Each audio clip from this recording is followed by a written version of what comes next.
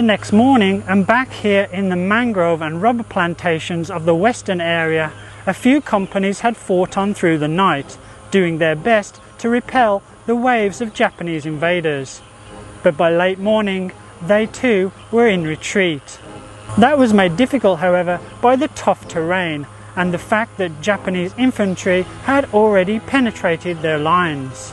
By 10 AM, several thousand Japanese troops had already secured a foothold on the coast, with forward units already heading along Lim Chu Kang Road here towards Tenga Airfield.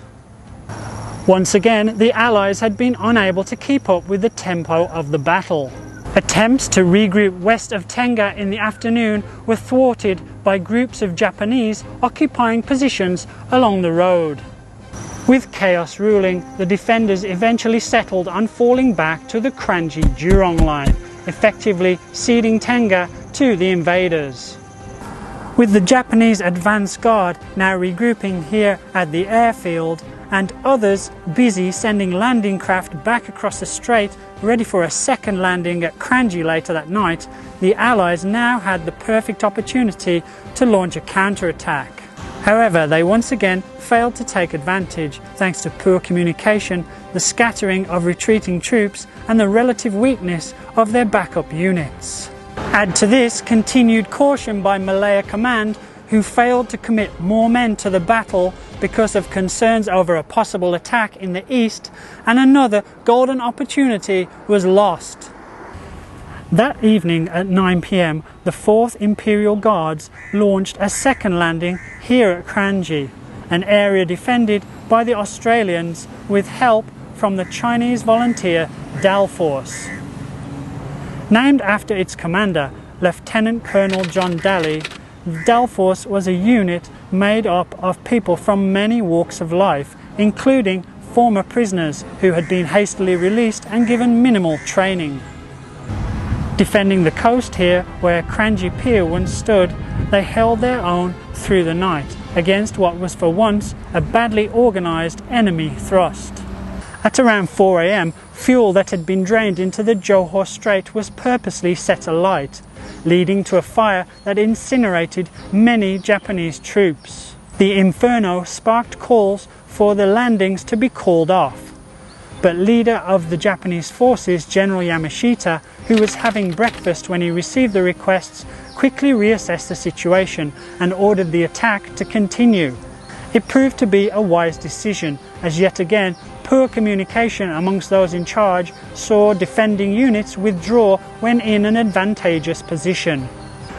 The Kranji-Jurong line, which stretched between the basins of the two rivers, was meant to be a strong defensive position from where the Allies could hold firm against the Japanese forces. However, those defensive plans were once again undone by an embarrassing failure of communication.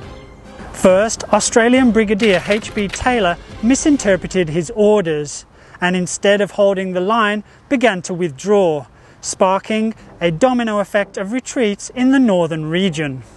Then, the Indian battalion guarding Jurong Road in the south got spooked by Allied reinforcements.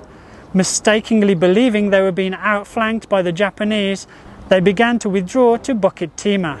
By evening, this so-called defensive stronghold had collapsed without any major effort from the Japanese.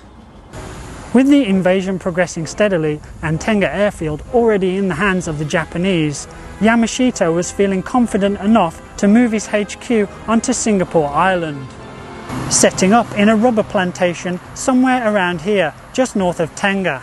That same day, around 50 tanks that had been floated across the strait on pontoons were able to join the battle, and by midnight they had helped push the front line through what was then the village of Bukit Panjang behind me and down the road to Bukit Timah. Yamashita had initially aimed to conquer Singapore by February the 11th to celebrate the anniversary of the first Emperor of Japan's ascension to the throne. But with that goal now out of reach, he instead set his troops the task of capturing the vital high ground of Bukit Timah. By evening, with the help of the tanks and through fierce hand-to-hand fighting, they had achieved that aim. The Japanese were now in control of the crucial high ground, as well as vital military fuel, food and supply dumps.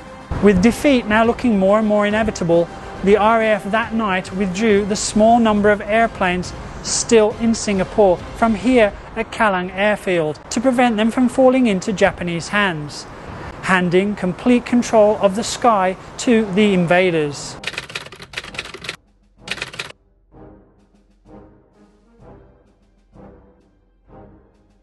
The morning of the 11th couldn't have gotten off to a worse start for General Percival, who awoke to the sound of a battle just a mile away from his headquarters here at Syme Road.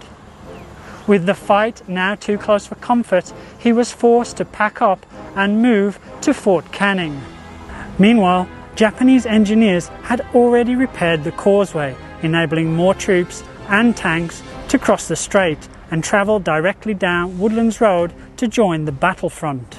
A concerted effort to retake Bukit Timah was repelled, leaving Allied soldiers to fall back to Percival's final defensive perimeter, a tenuous line encircling the city that stretched from Kallang Airfield to Pilbara Airstrip to Woodley Crossroads, Thompson Village, Adam Road, Farrell Road, Tangling Halt and down to the coast of Buena Vista.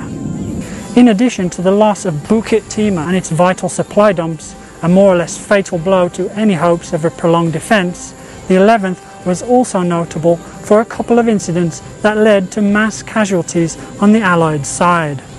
The first involved a company of around 1,500 men who had been involved in a counterattack to try and retake the Kranji-Jurong line the previous evening. Realising they had been cut off by a Japanese thrust, they attempted to retreat, but got caught in open ground while passing through the area behind me, then known as Sleepy Valley, and a rout ensued. Only around 400 men made it back to the Allied lines. The second occurred here at Tyersall Road, when enemy aircraft dropped incendiary bombs during an attack on the 14th Indian General Hospital, situated in the grounds of the Istana Woodnook. The atap roofs of the huts quickly caught fire, burning alive many patients, while those who managed to escape earned only a temporary reprieve as they were repeatedly strafed by fighters. Around 700 people are thought to have perished during the attack.